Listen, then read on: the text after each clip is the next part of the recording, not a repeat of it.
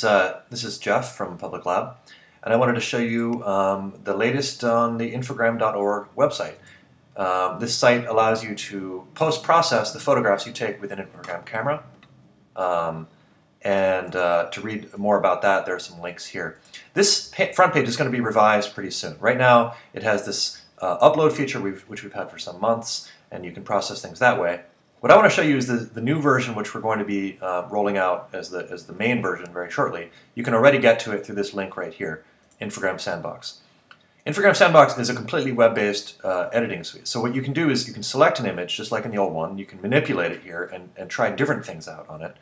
What I wanted to show you today were a few new features. The first is this WebGL feature. This is by Piotr Foltin, who began contributing to the project recently. If you have a fairly recent browser, you can click it and everything will just sort of run much faster. It runs on your graphics card, so it's really nice.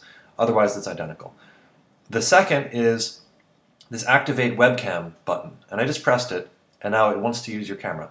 I don't actually have an Infragram camera plugged in right now, a webcam, but I'm going to demo it just using the built-in camera of the computer. So this won't be real photosynthesis analysis, but it's just to show you how it works. If you press Allow, you'll see me. You can take a snapshot and it will freeze it, or you can actually press, and this is exciting, Live Video, and it will show you a live readout, which in this case is just me narrating this video. And what you can do is you can apply these Infragrammar expressions directly to the live video, and it runs fast enough to do that. So if you click NDVI, which is Normalized Difference Vegetation Index, the sort of standard way to assess photosynthesis in an Infragram photo, you get that. It shows you a scale.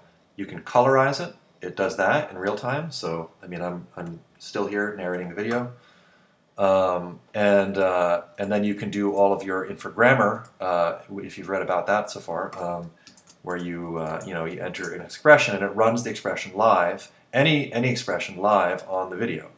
That's a pretty gnarly one. You can even do this, and it will show you that, and you can kind of play around with it and explore new things. And then you can download it. So you hit download and it pops that up. Last thing is you're soon going to be able to save it as well, and then it will be stored for other people to see, and you'll be able to share your data online here. So that's about it. Thank you very much, and have fun Infogramming.